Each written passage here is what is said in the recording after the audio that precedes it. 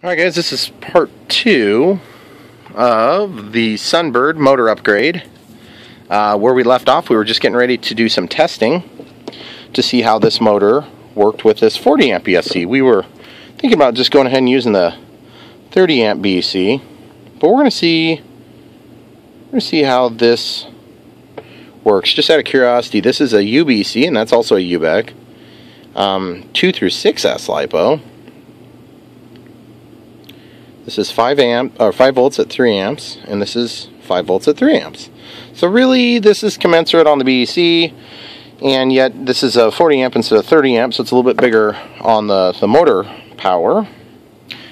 And I'm not real thrilled with the way that looks. I'll probably take those off as well, but for now, for testing, it'll work fine for testing. So, but in order to test this safely, gosh, it'd be nice to have it mounted, but again, do I want to mount something and then find out it doesn't work? Negative.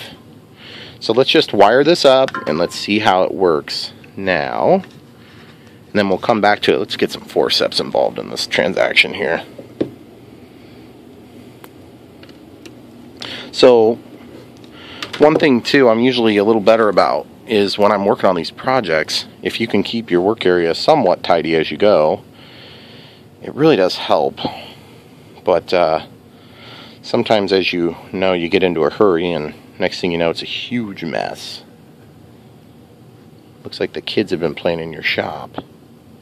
Okay, so that's plugged in, but not all the way, so I can take this toothed side and force it to rest. Okay, great, so it's in. So now the next thing we got to do is turn on the radio system. Get this lanyard out of the way. I don't know if you guys use a lanyard, but I do. I don't know why I decided to start using a lanyard, but it is kind of a lifesaver at times. Oh, looks like we already got it pulled up. Okay, so first things first, want to make sure the motor is capable of spinning free, which it is. Okay. Second thing, we'll use a battery. Now, keeping in mind these batteries suck, and I know it. So, no big deal. Mostly what I want to do is I just want to make sure this thing isn't going to take off on me. Okay, so plugging this in. Okay, so it initiated. Throttle cut is on currently. Tested. Good. Throttle cut is off. Nothing happens, that's good. Throttle increasing, moving, up to speed. Sounds perfectly reasonable to me. We can also check the direction of travel now. The direction of travel is that way.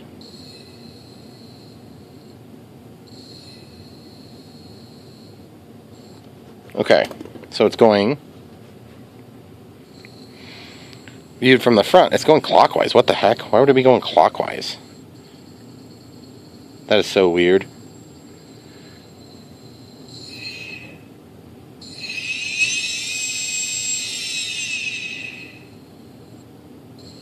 See where the stick position is, guys? Okay, watch this. Throttle. 60, negative 60 compared to 96 before it even really kicks in. I think what we might want to do is just go into the programming mode on this thing. So we're going to unplug the power.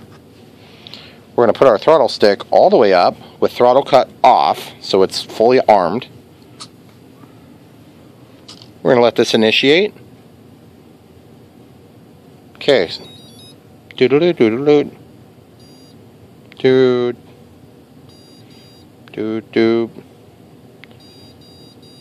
So this is like a super easy programming mode. I like that.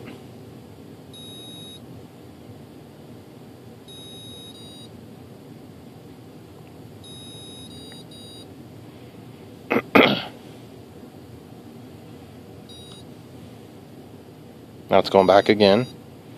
So it's basically, there's modes. And so now what you can do is you can pull up your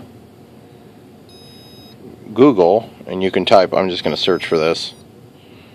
This is a Emax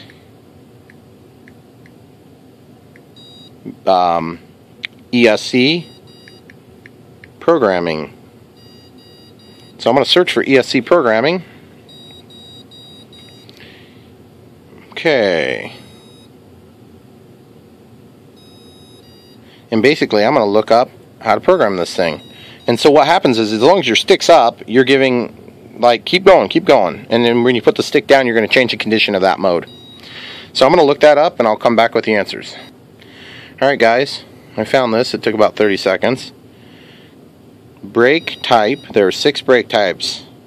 Off, low, middle, high, and high. Okay, so that's the first beep. Okay. The default's off. Timing mode, there's 5 options. Low, mid-low, middle being the default. The default is middle. Advanced timing is recommended for high inductance and low kV motors. High advanced timing is recommended for low inductance and high kV motors. For some high kV motors, if it shakes while rotating in high speed, the high timing mode is recommended. Okay. Start force, there is 13 options. Holy crap. I thought I was reading it wrong. Beep, beep, beep.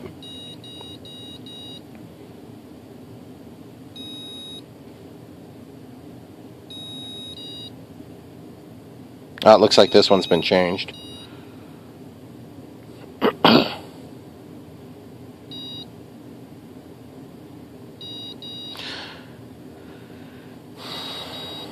Okay, so basically what I'm concerned with is I want braking. So we're going to listen. Move the throttle stick to the bottom position within 2 seconds of the 2 beep sounds, with long beep sound should be emitted. The long beep sound means the bottom point of the throttle range has been detected. Several beep tones should be emitted to present the amount of battery cells. Okay, if the throttle stick is neither at the bottom or top after, it will consistently make beep sounds. Okay, good. So now we're just listening. Beep. 1, 2. Now up. So now it's set to low. Okay. Now it's 2. Default timing. Now we're at 3. 4 start. Dang it. I went to 4. I'm just going to let it beep. Beep, beep, beep.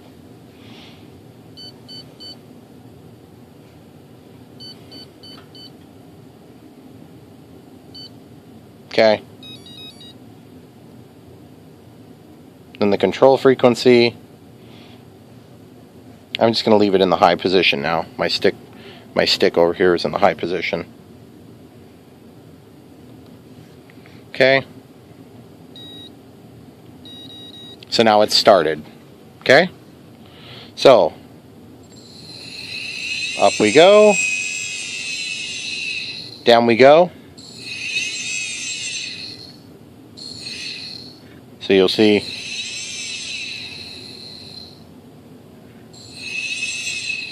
See, it's stopping it. So now the other thing you can do is you can try to move it. You can feel a little bit of resistance. Now watch. Unplug it from power. And you'll feel a different level of resistance. Okay? So let's go back into setup. And let's change the braking to the next setting. Okay. Listening.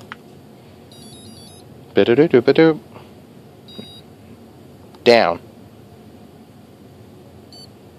1, 2, 3. Let's go to 4. 2, 3, 4.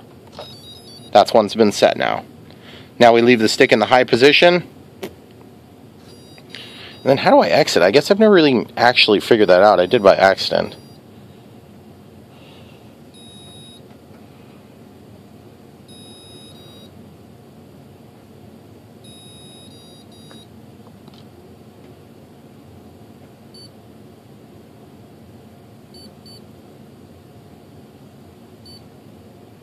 Okay, so gradually reduce power to 31% of current power. Okay.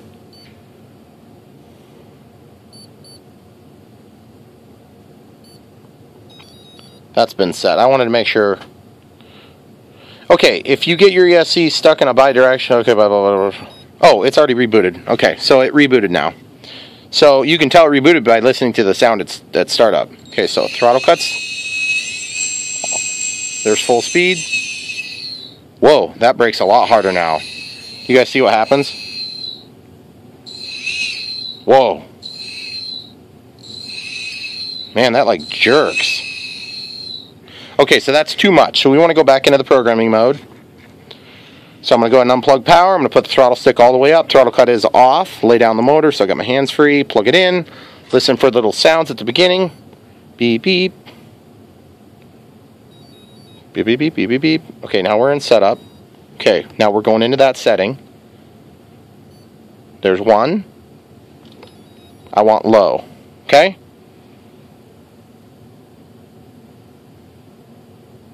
Now I'm just going to return. Now let's listen for it to reboot. Now I'm not 100% sure. I didn't hear it reboot, I don't think.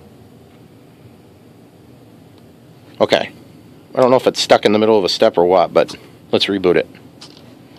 Okay? Oh shoot, it's not initiated yet.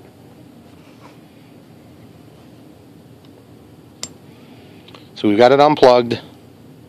Waiting a second. Plug it back in. Throttle's down. Throttle cut is off. Uh-oh.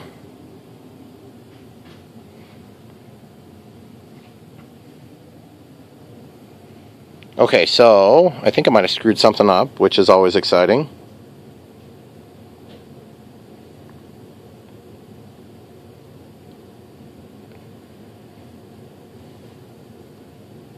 I'm going to do some reading real quick. I'll come right back and tell you how to fix it. Alright guys, I got this thing reset to factory defaults. Seems to be working good, but you can tell it's not braking.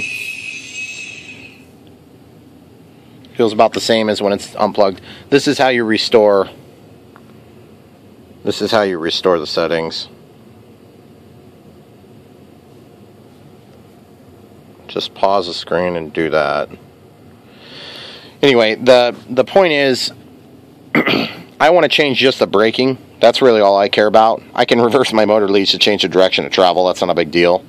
In fact, I'm going to do that real quick. It doesn't matter which one's which.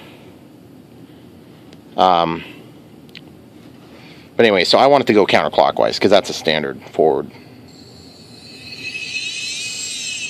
Okay, so when you're looking at it from the front, it's going counterclockwise. So it's going this way. Okay, so now I'm going to turn braking on. So braking is the first beep. Okay, so throttle sticks up.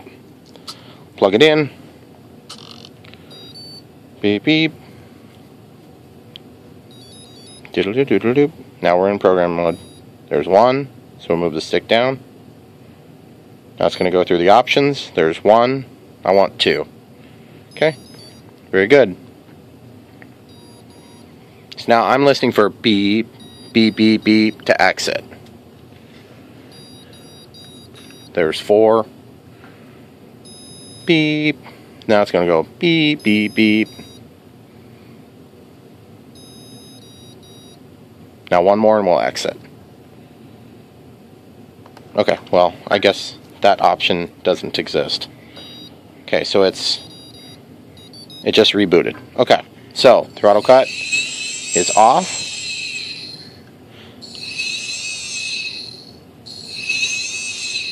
You can see it's trying to slow it down. Trying to slow it down, but it's not extremely aggressive. Okay, so that's where we're going to leave it for now, guys. We'll have part 3, and we'll get the motor installed, and we'll get the prop and everything worked out. So, thanks for watching, guys. Don't forget to like and subscribe.